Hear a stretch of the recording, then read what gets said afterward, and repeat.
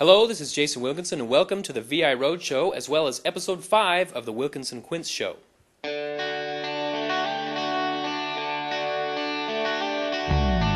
virtual instrument we are going to be talking about today is a program I wrote to keep track of a special set of quintuplets, which are actually my own quintuplets, the Wilkinson Quints. Before we talk about the program I wrote, let's go and take a look at the babies for whom the program was made. Here is Rustin, Ryder, Cadence, Kindle, and Cassidy. That is 2 boys and 3 girls. They were born on July 31st, 2007. And as I was preparing to leave for the birth, which took place in Phoenix, Arizona, I started thinking about how we were going to keep track of all the babies' feedings, diaper changes, bowel movements, etc.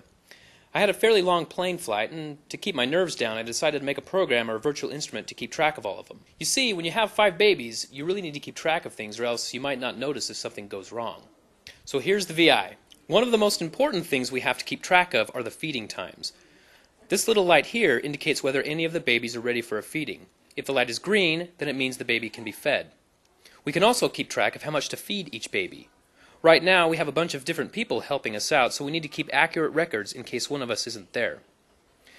If one of the kids gets angry, we also need to be able to check to see if it's just because he or she is hungry, or if there was something else wrong, like getting scratched by the fingernails from a sister or brother. Each baby is color-coded, and so we have designed the user interface to go with the colors.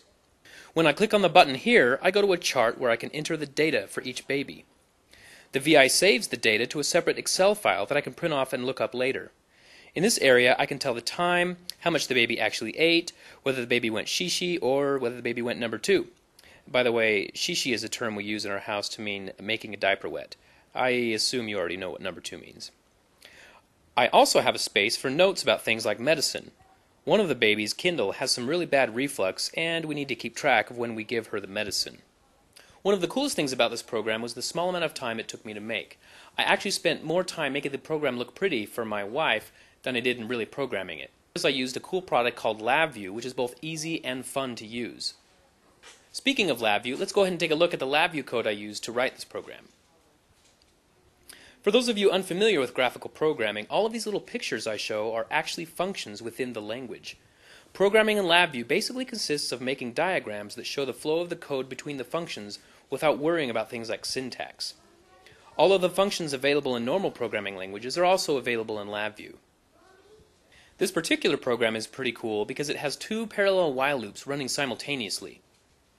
This basically means that my program is telling the computer to do 2 things at the same time. In this program I have 2 loops, one for monitoring when I press a button and one for keeping track of the feeding times for each baby. They need to be independent because I don't want to reset all of the timers each time I click the button.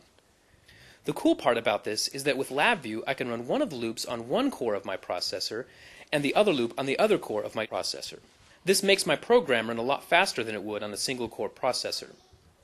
I still have a few tweaks before I can make this program go live, but I'm hoping sometime before the end of the year. Well, that's it for the explanation of the program I made. Hopefully you saw that Labview does have some practical uses outside of just measurement and automation.